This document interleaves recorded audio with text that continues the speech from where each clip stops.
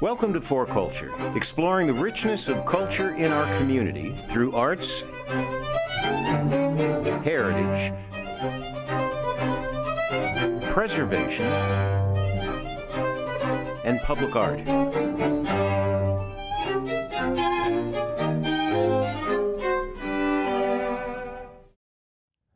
My name is Vaughn Raymond. I'm a Seattle filmmaker and a local history buff.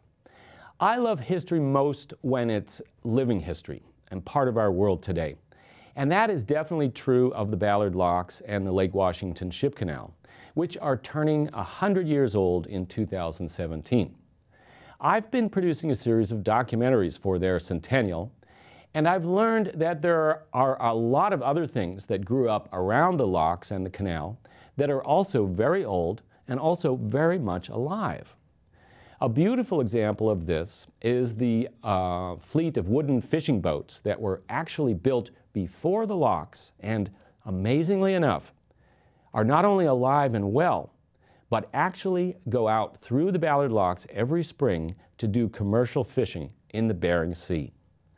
For every single one of the 100 years that the locks have been operating, these boats have been doing that. I decided to produce a mini documentary about one of these boats. Her name is Vansee, and I think that both she and her skipper, Per Odegaard, can teach us a thing or two about history, tradition, and making good use of what we already have as we move into the future.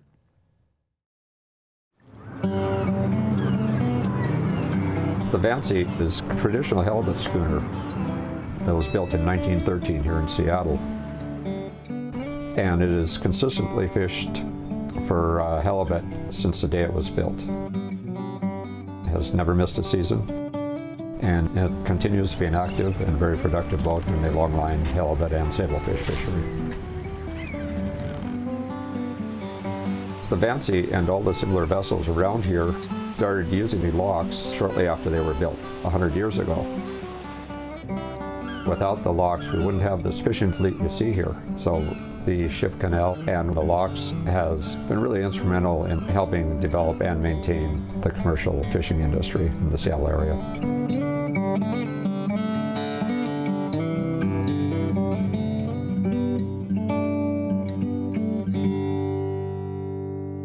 Actually, I was born on Hitra, right here, island off the west coast of Norway. My name is Per Odegaard, and I'm a commercial halibut fisherman as well as a black-eyed fisherman. Here we have the Vansee and the Polaris when they were built. The Vansee was built in 1913 by a builder called John Strand. It was built outside the locks, not too far from where Ray's Boathouse is right now. The name Vansee comes from a community in southern Norway called Vansee Commune. The original owner came from Vansee, Norway. When it was originally built, it was built for dory fishing. It carried 6 dories with a crew of 15 men. It was 2 men per dory, but dory fishing was basically outlawed in the 1930s because it was so dangerous. The loss of life was tremendous, as you can imagine, these 17-foot boats out in the middle of the ocean.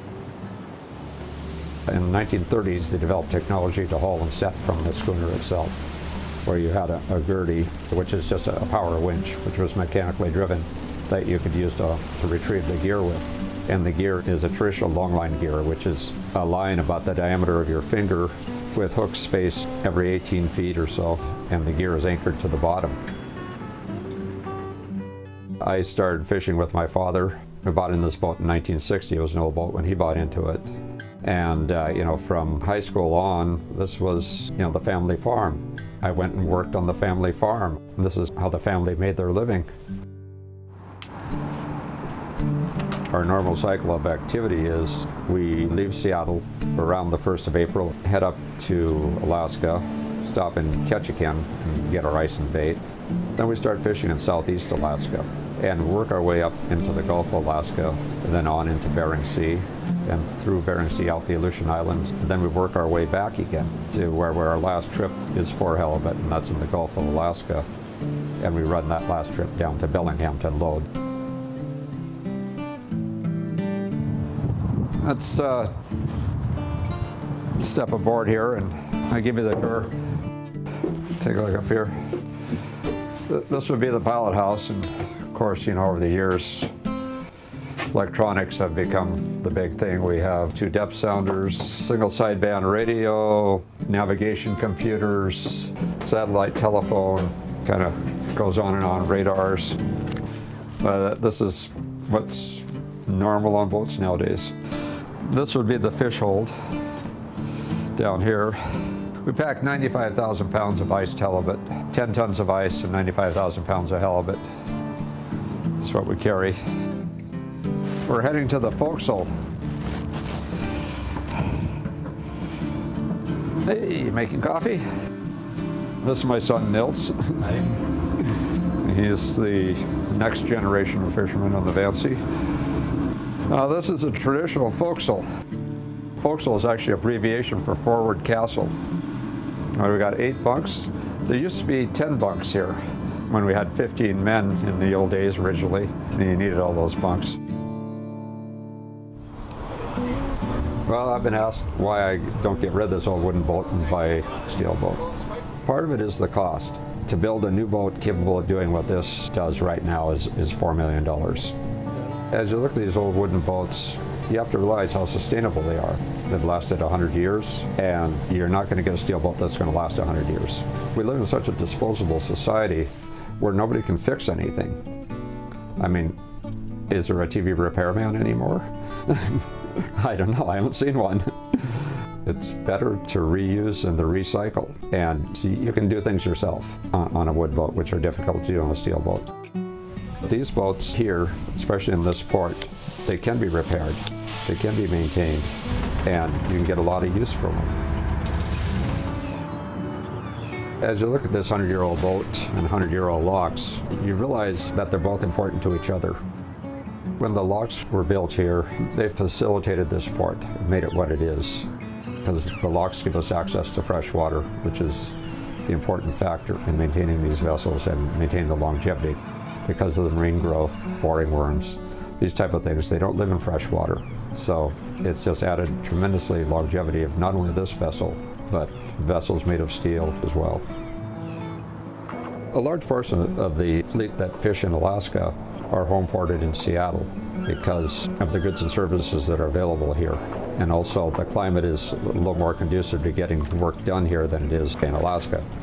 The goods and services that are available here are instrumental in keeping the fleet here. That's why a working waterfront is so important to the fishing industry and to Seattle.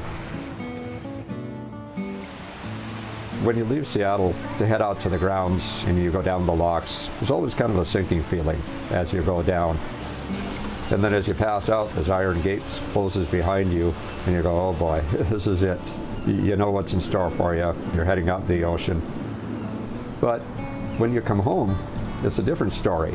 You enter the locks, and as the locks fill up, the level of the boat rises. So your emotions tend to rise with that because you know it's over and you're coming home.